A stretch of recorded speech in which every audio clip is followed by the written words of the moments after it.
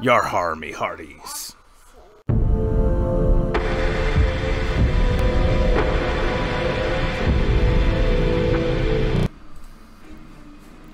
Hello everyone, and welcome back down here to the Gamer's Den with me, your host, Jordan, your master of lore and storyteller extraordinaire, picking up where we left off last time with Total War Warhammer 2 in the Count Noctilus Mortal Empires campaign. If you're new here to the channel, go on down there, hit the subscribe button, and join the crew of the Bloody Raver.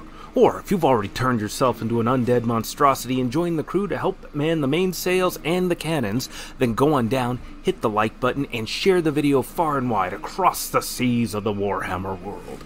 And remember, if you go on down to leave comments down below, you can rename any of these fabulous units. In fact, we've already renamed some, like the Sword and Board Gang or the Plank Walking Pistoliers. We will not, however, rename Jim the Stasher because hashtag I crawl with Jim. But now, let's kick things off and beat the snot out of Ashok the Bloody and send him and his crew down to the cold, watery depths. And today we are also going to try to talk about the early history of the High Elves of the Warhammer world. Now, the High Elves at this time, they were in an unparalleled age of exploration and discovery, and they were one of the races that the Old Ones had decreed was going to fit within their great plan. Or at least we can infer this, because Lord Croak, who had learned the arts of magic from Lord Tepok, the Old One, one of the Old Ones, he taught them, Lord Croak taught the High Elves, their ancestors, these same arts. So if he's teaching them these things, then they must have had a place within the great plan. What that was, no one can say, for all the Old Ones are gone, and those Slann mage priests of the first spawning have all died. But in any case, we know that the High Ones must have had some, or High Elves must have had some role to play, and they hailed out from the islands of Ulthuan and wandered the depth and breadth of the Warhammer world, exploring everything that the Old Ones and the Lizardmen had created. And in doing so, they discovered so many great and wondrous things and terrible things. They bore witness to the creation of new races and the annihilation of those that the Old Ones had decided did not fit, did not have a place within their plan. Now, none was so well-traveled or as much of a mighty warrior as Aenarion. Aenarion of the High Elves was a singular being. He was a warrior in an age of unparalleled peace, and he was able to explore further and farther and fight through many more prehistoric, ancient, nigh-on eldritch horrors that just could not be conceived of, at least until the collapse of the Polar Gates had happened. And this was one such legendary figure, but then you also had Astarielle, the Everqueen. Beloved of Isha. Isha was the wife of Astarielle, the chief patron deity of the High Elven pantheon. And Isha, like I said, was his queen. And so long as the Everqueen exists, the heart of the High Elves will never, ever go out. That flame will never sputter, never gutter, never waver. So, these are centrally important figures to High Elven history, both early and current. Then you also had another figure, Caledor Dragontamer, got his name because he actually was able to befriend and tame the ancient dragons, one of the few species that the High Elves had to contend with at the time, and with that friendship brought an unparalleled level of power and prestige to the High Elves. And so with all this in play, with these kinds of figures involved in the early High Elven history, things went incredibly well for them, for their people, as they explored and traveled. And Caledor Dragontamer was not just a dragon tamer and rider, but he was also the singularly greatest wizard of the age of his people. The only ones that could really match or contend with them would have been the Old Ones, not the Old Ones themselves, but the Slann mage priests. The Old Ones, who could really contend with the Old Ones, honestly? But that's the level of power that they enjoyed. And all of this went well for them. I mean, it was to the point that the High Elves actually managed to make contact with the ancient forest spirits. Forest spirits who traveled the roots of the World Tree to also travel all across the globe to explore the worlds in all their splendor. In modes of travel that could only be possibly matched by the old ones themselves, honestly. So, again, incredible amounts of power to be wielded here, to be used, and I'm coming up with all sorts of words as I try to make sure that I'm fighting this properly here. It might be an easy victory, but it's still a victory in which I don't want to just needlessly waste these units. And I want to make sure my artillery is properly protected as well.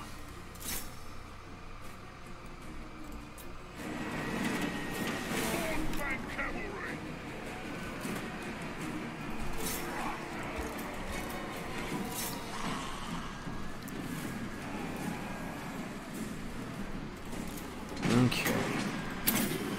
So yeah, things were going great for the High Elves to like an incredibly unparalleled degree. Things were impossibly good for them, and things did not go awry or fall apart until the collapse of the Great Polar Gates happened, in which the forces of chaos flooded through the world and magic seeped in uncontrollable waves into the fabric of reality itself. Like I said last time, this is when the earth quaked and shook, mountain ranges rose up, continents cracked apart. Everything the old ones had been setting about was annihilated in an instant, or irrevocably, unstoppably changed. Decisive victory. Alright. I mean, new horrible creations came about. You had the Beastmen, you had the early men corrupted by the forces of chaos. You had demons, greater demons from all four of the chaos deities flooding through the world, slaughtering all that they came across. And it was in this moment that Aenarion led his people to their first early victories over the forces of chaos, fighting his way to the shrine of, not Astarielle. Well, he first fought his way through to the shrine of Astarielle, where he prayed to the flames of the great god, promising to sacrifice anything he could in order to turn the fortunes of his people, even his own self. So, keeping true to his word, Aenarion threw himself into the fire, but instead of being consumed and dying from those glorious godly flames, he was remade. He was remade and reborn as the Phoenix King, and was given incredible, near-godlike powers. He essentially was a demigod walking the face of the Warhammer world, and he strode outside the temple of Astarielle, grabbed a spear and hurled it, slaying a greater demon and annihilating it in a single throw. And with that demon gone, the magic energies it was vomiting forth to sustain its army dissipated with it. And with this, he was able to lead the High Elves to greater and greater victories, and managed to secure Ulthuan to a slightly greater degree, and ensure his people's safety. Built fortresses all along the northern ends of Ulthuan, up here around Tor Anlak, or the Shrine of Cain. All of these places became great, incredible fortifications where the forces of chaos stormed down from the north. Even along here, he built other fortifications to help ensure the High Elves and that Ulthuan would remain safe. But it would end up not really being enough. And to help aid in all of this, Caledor Dragontamer also swore fealty to the Phoenix King, and brought not only his incredible magical arts, but the forces of great flights of dragons and dragon riders to bear against the forces of chaos. This is truly an incredible, astounding amount of firepower and combat ability, just laying about everything, annihilating army after army. And still, it ended up not being enough. Let's see here. What do I want to throw in? Let's do Curse of Undeath, just to help out with more of that regeneration. Want to advance this along a little bit more too. Okay. Oop. Jim the Stasher. Good. Let's see. What can we level up for you, buddy? Let's go with Devastating Charge. Greater charge bonus is not going to hurt things. Ooh. We still have some forces to rip apart here. Let's do it. And we'll... yeah, we'll auto-resolve. That's replaceable.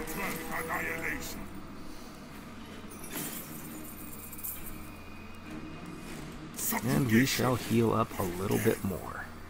Achieve victory over rogue armies multiple times. Viper Killer. Loyalty is an unknown concept to some. Such treachery always finds its punishment in due course. +5 when fighting against rogue armies. Nice. Boys of the Forbidden Coast are sent to the inky depths.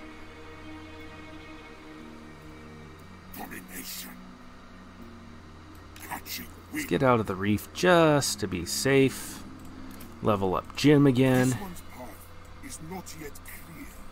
As we'll have other things that we can throw in here. Look, ooh, Scavenge would probably be... I don't know why I haven't been doing Scavenge. Increasing the post-battle loot would be a wonderful thing to have. Unassigned skill points for more. Aid McMaggot. Aid, you've really been disappointing me lately. Let's give you Lucky Charm then. Steel Technology. Success! Alright. Slightly redeemed, my friend. Oops.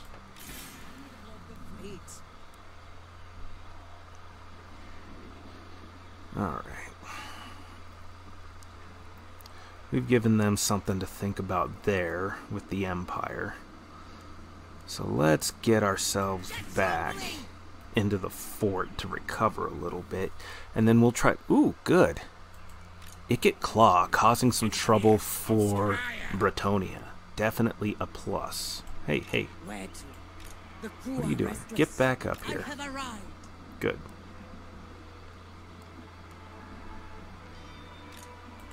And Connor nods. Ideally, what we can do here is, after we get recovered a little bit, even one turn's gonna do a lot for us. Concentration of force, something Napoleon did and was very good at, was concentrating his forces. He would let his opponents think that his forces were spread in one location, and would leave some troops behind and make it look like he still had the same number of troops there the night before, but then march a couple of divisions or extra squads, brigades, battalion, of those things, and concentrate his forces into one location where the enemy was still spread out over multiple areas. And then he could weaken them, taking out one section, and then hopefully hit another before the others realized what was happening, and then really crash down on them, and if he could take out one or two positions, one or two of their broken up army pieces, then he could mop up the rest with his overwhelming advantage in numbers at that point, even if he started out at a point with a disadvantage in numbers. Definitely an impressive move. And that's what we're going to try to do here against the Dwarves before the Dwarves really have a chance to build back up again. We'll still build our forces, or try to. Let's see.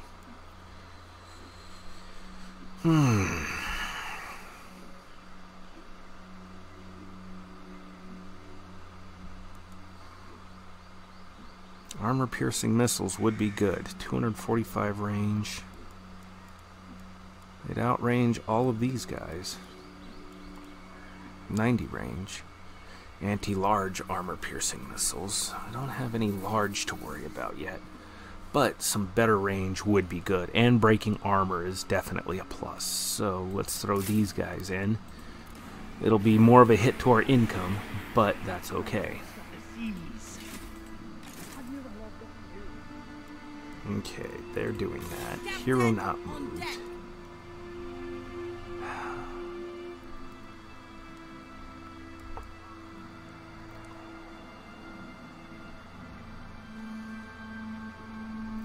I really want to see what's going on over here. I know the vampire counts are moving in. Off deck. Let's see what exactly is happening. How bad is it? Ubersreich is here, and Ubersreich is built up really good. In their boots. It's got walls. Barracks Tailors Guild. That's actually not a bad settlement at all. Okay. Let's see. Is there anybody I'm missing?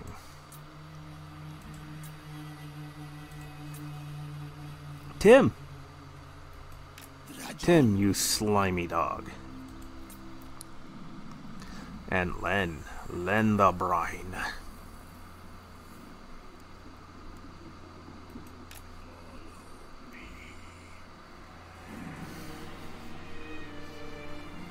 Okay.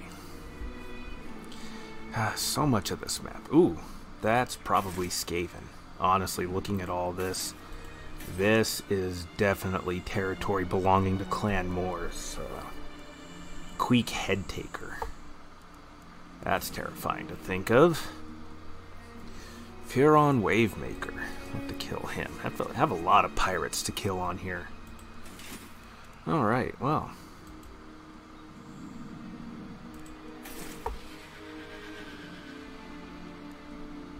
At any rate, let's end the turn and begin collecting these islands and wrecks. See what kind of loot we can garner from these.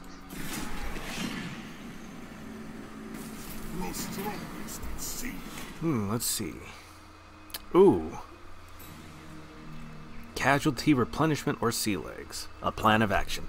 The night sky bleeds purple. The wind of Shaiish is strong, instilling the crew with newfound vigor and strength. Now is the time for action, for conquest, and for using this magical boon to our advantage. Should we control the seas, or turn our attention to new lands? Okay. Given that we are focusing a lot on combat, we are going to go with Landlubber. The time's come to make port and build ourselves an empire, conquering new cities and pillaging towns as we go. No hazard shall slow our advance. Hostile wounding failure. And Nagaron performed the sacrifice to Mathlan. They have one of those island ships going now. Let's go to the Skull Reef.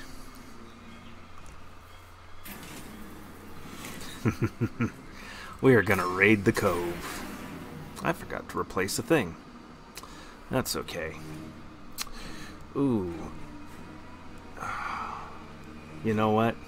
Let's do it. Let's fight it. Annie Lowe. Well, Annie, here's to you. I've completely spaced on doing history things for the High Elves, but yeah, you can kind of get a picture of the epic struggles, and I use that word in its original sense, not just the general like, oh dude, epic, but just the epic scope of the fighting. I mean, magic is flooding the world. The raw chaos energies of the warp is just flooding in, and wizards like Caledor Dragontamer, leading hosts of other High Elven Archmages, are utilizing these energies, conjuring vast and powerful spells from atop Dragonback to utterly burn out swathes and armies, just scything through. And then you have Aenarion, the Phoenix King, the first Phoenix King, raining down with his own dragon, wielding mighty weapons, a literal demigod walking the earth, while Astarielle, the Everqueen, is using her powers to embolden, to strengthen, and to heal the High Elven peoples, to keep the lands intact, using her connections with the forest spirits in order to bring them to their side and aid, to utterly annihilate the forces of chaos and keep the world defended and alive. And then, you know, we haven't even touched on the Dwarves and the Ancestor Gods and all the fighting that they're doing, alongside the Lizard Men and the Slan Mage Priests. Just epic scope of global combat as these forces of chaos come flooding down from the north. Absolutely incredible, and an absolutely great story, as far as I'm concerned anyways. Just really, really good stuff. You can see why I'm fascinated with this lore, with this history, and why I think it's a worthwhile thing to read up on. And I've used it to help inform a lot of my own gaming, a lot of my own games, and getting things going for my players in unique and interesting directions.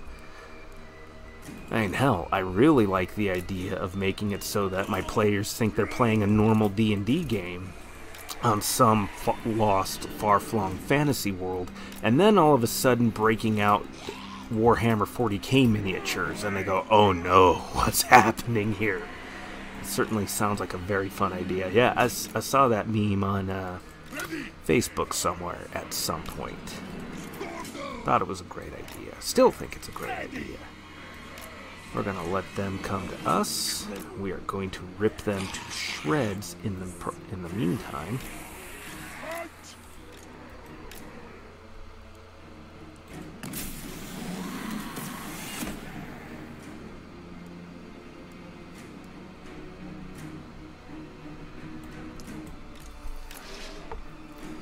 Let's see what happens here. Ooh. Not a bad target, but why don't you shoot the rotting Leviathan?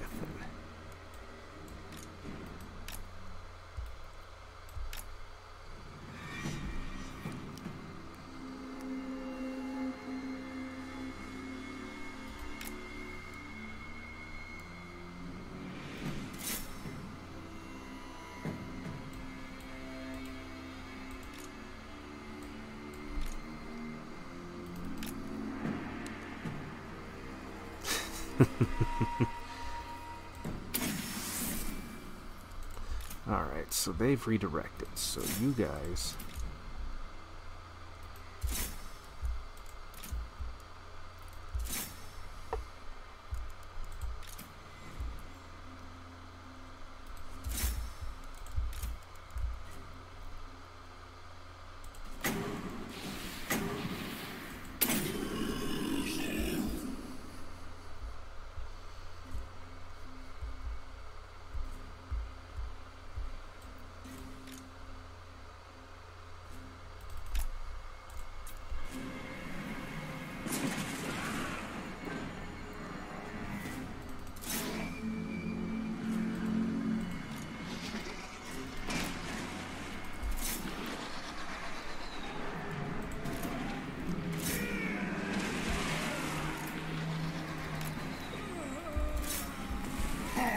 Noctilus!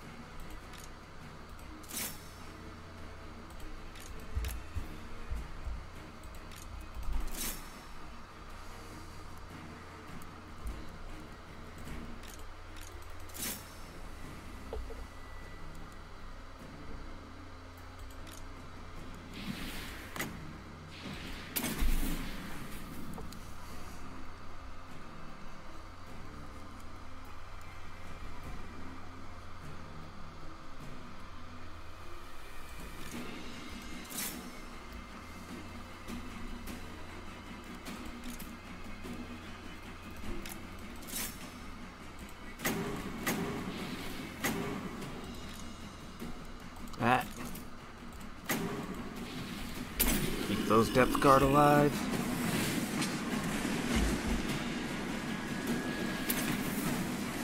Harnessing the tears!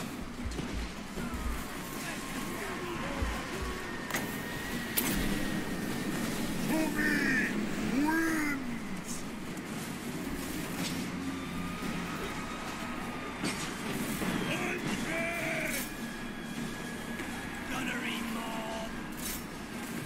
You serve me! The plan? Spill their blood! Halt, Noctilus! Maelstrom, empower me!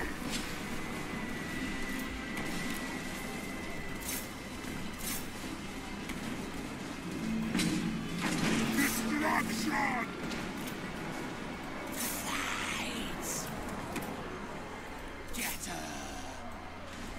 Orders!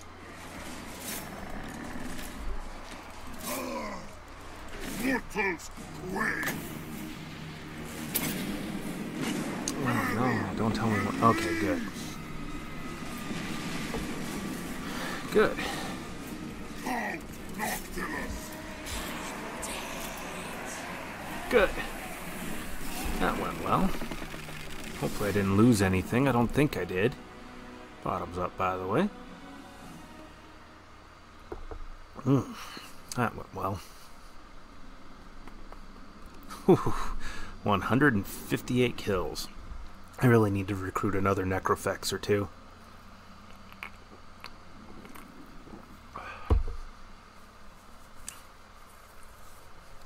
Probably not be a bad replacement for that bloated corpse, actually. Just one more Necrofex. So, yeah, the Tides of Chaos were just this terrible, pervasive thing. But with Aenarion's leadership and the uniting with Caledor, Dragontamer, Astarielle, the Everqueen, and their marriage together, and the fact that they had children, really cemented down Aenarion's legitimacy, on top of the fact that he was just an incredible war hero and general, too. And, again, living demigod, clearly, apparently chosen by their chief deity, Astarielle. All these things came together to really secure things for the High Elves, but it was a stability that wasn't going to last. During a particularly fierce storm of chaos, as their forces came rolling down, they actually managed to pierce their way deep within the island of Ulthuan, and they actually managed to slaughter their way through to the realm of Astarielle. Now, Astarielle was fighting side by side with these, with the ancient tree and forest spirits, and she begged Durthu to help save her children, her two young children. She didn't want them to die at the hands of the demons. Master and Commander, I'd rather have the crew 3 sheets to the wind than face a mutiny. Lads, it's grog o'clock. Achieved victory in multiple naval battles, plus 8 melee attack when fighting at sea, plus 12 leadership when fighting at sea, and we got 20,000 and a berserker sword. That's great. Wow. I wonder if I can throw that on Jim. I should be able to. But yeah, so she pressured and pressed Durthu into saving her children, taking them through the roots of the world tree back to his realm, back to the ancient forest that he was from, which is over here, to the King's Glade in this area here. I forget the name of the forest right off the top of my head, but Durthu was hesitant to do so. This wasn't a path for mortal beings to tread. None had ever done it before, but he believed it was possible, and he didn't know how his fellow tree spirits or any of the other spirits would react to having mortal creatures brought through the roots of the world tree and into the very depths and heart of their realm. But finally, as the demons began closing in, as I believe it was in Kari, the greatest of the servants of the chaos god Slanesh, the Prince of Pleasure, she who thirsts, he finally agreed and spirited away the children of Astarielle, and Astarielle turned and faced down the greater demon with the last of her power in a ferocious battle that still ultimately saw her slaughtered by his vile claws. But her children were saved and preserved. Unfortunately, though, that's not the news that Aenarion received. All he knew was that his family was dead, that they had been slaughtered and taken from him, and with this he fell into a deep malaise, a horrific depression, and understandably so. His wife, his beloved wife, was gone. His children were gone. What else was left for him? God, the Dark Elves are really pressing in here. I'm going to have to go to war with them. Try to keep the High Elves alive so that way they keep fighting each other. Okay. So,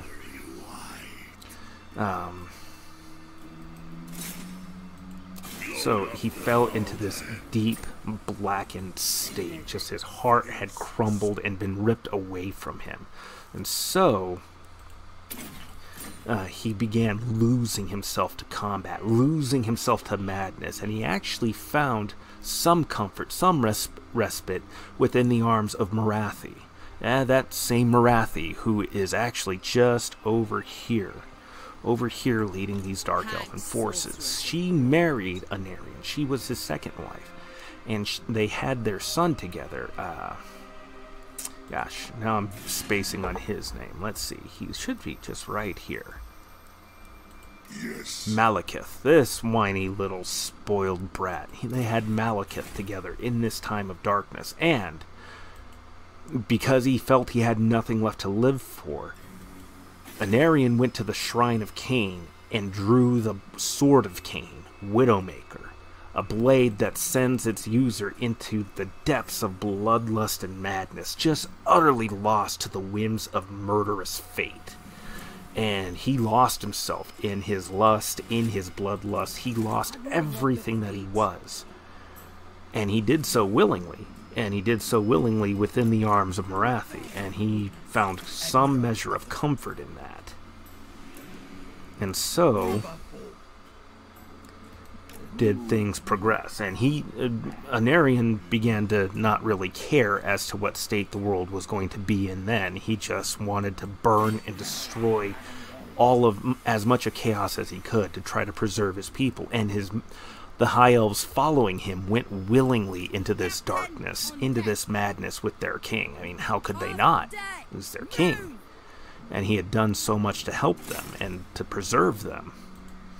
And again, his king. So they followed him, and they became just as dark as he did. And they became just as blackened and spiteful and vengeful and hateful as he was. It got to the point that things were spiraling so badly that the High Elves were being pushed back so far that Caledor finally pressed his plans and his ideas to Aenarion, and he finally said, I'm going to conjure the Great Vortex. Me and the greatest of my archmages are going to enact this ritual. They were worried that trying to control such vast quantities of magical energies would annihilate the world, but the High Elven wizard, had discovered the geomantic web that had crisscrossed across the world, and they erected several runestones all along these geomantic nexus points, and were using that to help stabilize their ritual in order to conjure the Great Vortex. Aenarion still thought it was a fool's errand to even try, but Caledor said regardless he was going to do it, and things would be much more likely to succeed if Aenarion were to bring what forces he could to help. But initially he refused. After talking with Morathi, urged him to not do it, urged him to not go, because for all of her darkness, through all of her faults, she did love Aenarion. She was smitten and taken with him. He was probably the only person she had ever really truly loved, and she was a legendary beauty amongst the High Elves, one that had even rivaled Astarielle, the Ever-Chosen, a being literally picked out to be the living avatar of a deity. But, he opted to leave. He took what forces that could make their way to the island where the Great Vortex was going to be conjured, and he instructed his remaining forces to defend his wife and son and be loyal to his son to the last, an oath which they took and still hold to this day in many cases. And so, Aenarion set off to help defend Caledor Dragontamer as they conjured the Great Vortex.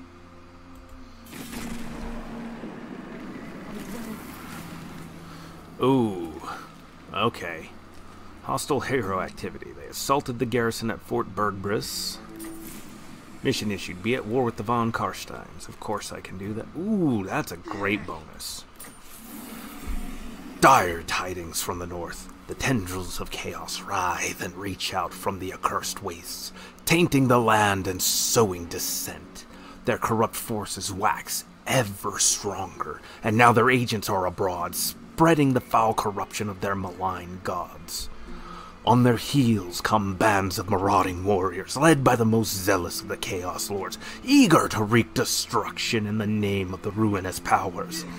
And all the while, ever more warriors flock to some focal point in the chaos wastes, a nexus of power which transcends their petty rivalries and impels them to join with the numberless horde.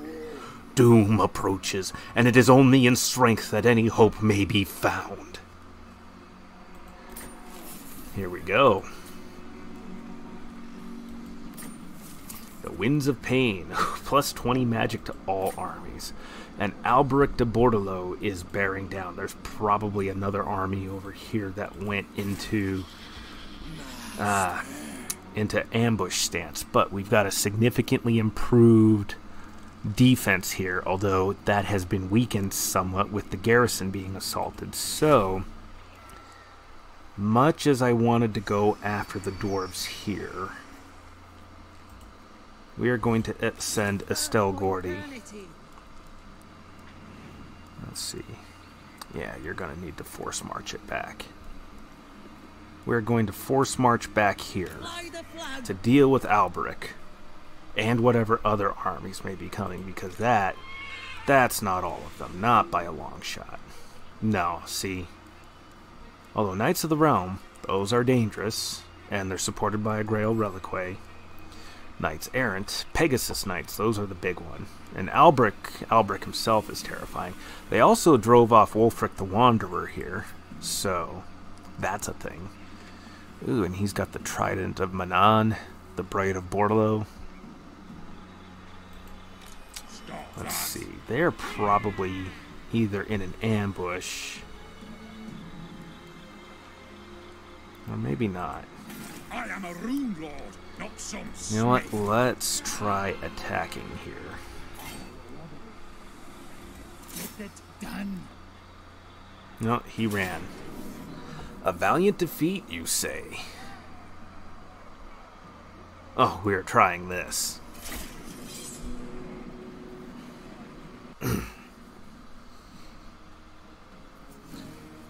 So, I may resume that history later, because I think after this fight, this is where we are probably gonna call it. But, we'll see. We'll end the turn and see if they actually end up attacking at Fort Bergbris. Oh, it's out in the open field. That might actually be problematic. But I'm willing to bet our overwhelming firepower and our explosive troops will help to make up for several of our deficiencies, especially if we can clear out their ranged units and some of these heavier hitting Longbeard units. Those Longbeards are terrifying. There's no doubt about that. I'm attacking them though, so they may well start off on the defensive. So let's move ourselves over here. Okay, honey.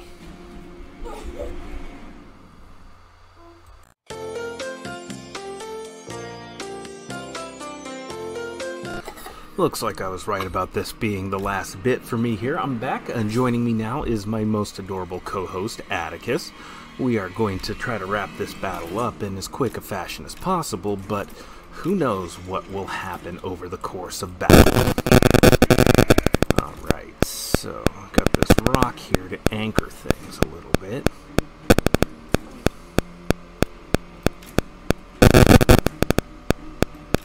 Let's get a long firing line going. Let's see, let's put you guys right there.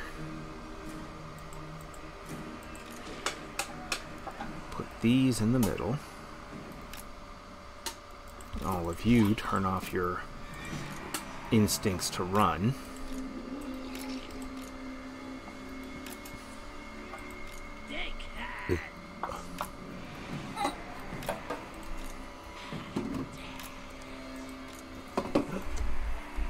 Oh, thank you, son. Spilled a bit, huh? You okay?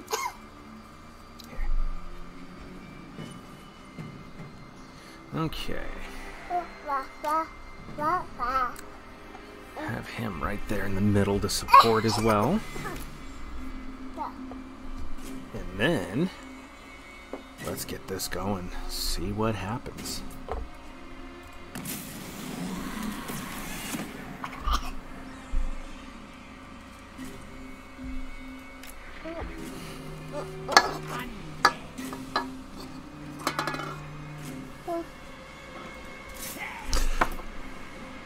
Okay.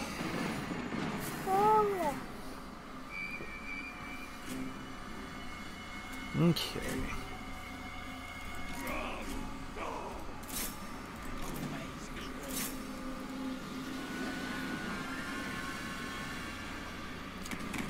Wait to use this till they get a bit closer to us. It's a great start so far.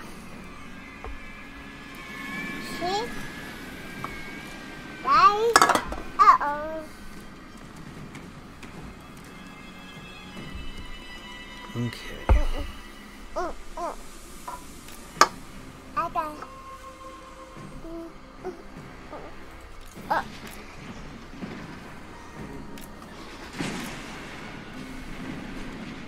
Enemies, Guile.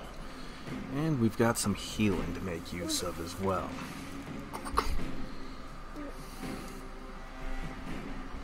Which will be useful for us.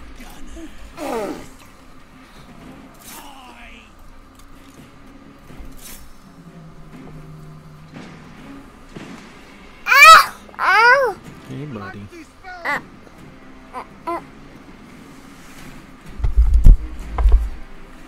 Let me pause for just 1 second here. Hello, Atticus.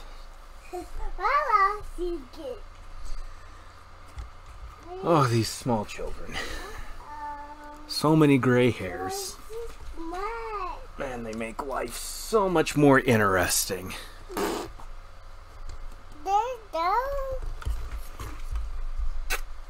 Alright, you little stinker. What's that?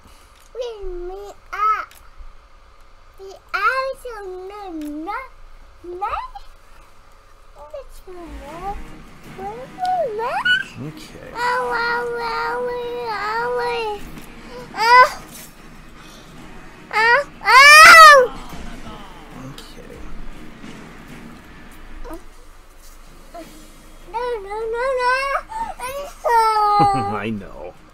I know, darn it. Dang it, Dad.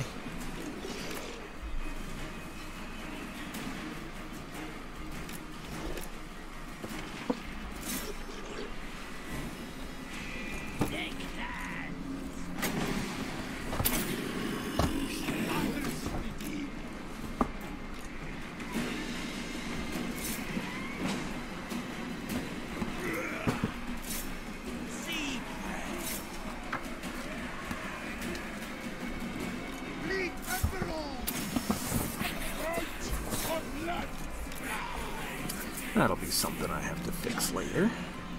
That'll be a problem for another day.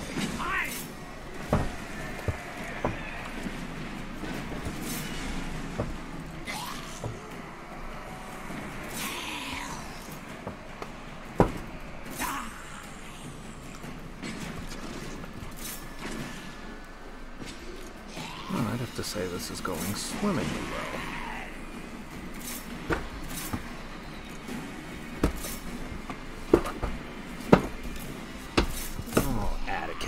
Small son, my rebellious child.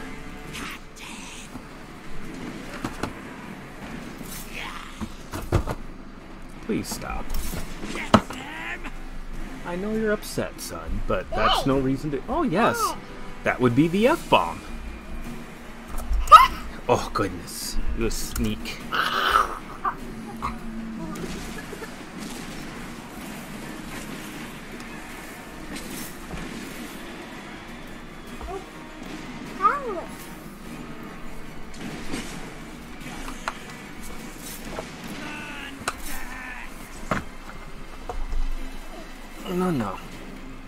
No. No, buddy.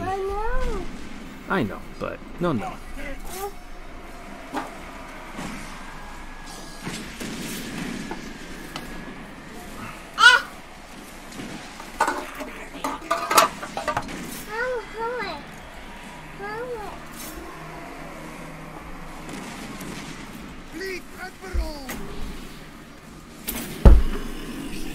And with that, we have secured victory. Could have been using this to increase our attack rate, but we're going to end the battle there on a close victory, going up from a valiant defeat, which I call that a win. Oh my goodness, I have so many books to reset now. 1.5-year-olds, ladies and gentlemen, 1.5-year-olds. This is why I respect the fact that some people just don't want kids. I did. My wife did. I still do. And I love them. But it is messy. Though it was really cute. They were trying to help me clean yesterday. They'd spilled a bunch of cleaner on the floor. And so they grabbed rags. They grabbed rags and started scrubbing, which was just adorable. But of course I helped them. And don't worry, it was non-toxic cleaners. Nothing that could make them sick. Just wouldn't taste the best. Ooh. No, buddy. Good job. Hey. Ta-da! Hooray! Go clap, clap, clap. No. See, those ranged units were some of their most dangerous. Now, these would have been much worse if they'd been allowed to get closer, but their ranged units still had, ta-da, biggest capability of doing a lot of damage. Oh my goodness. My small chaos baby, ladies and gentlemen.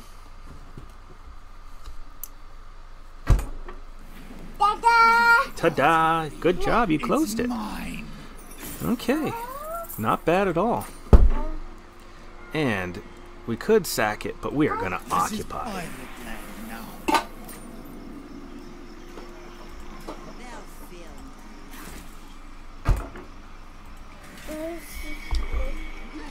Beautiful. What is that?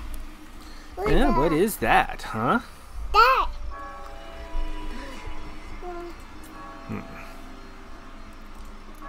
Let's raise another unit of shooters. Cheap and inexpensive. Alright, and right there, we are going to call it good and save. If you are new here to the channel, remember, go on down there, hit the subscribe button, and become a regular member here at the Gamers Den. Or, if you've already gone on ahead and done that, go on down, hit the like button, share the video across the high seas of the Warhammer world, and leave comments to rename any of the units in any of the armies, and we will go ahead and see you next time. But with all that said, I've been your host, Jordan, your Master of Lore and Storyteller Extraordinaire. Thank you all so very much for your time, and you all have yourselves a good night.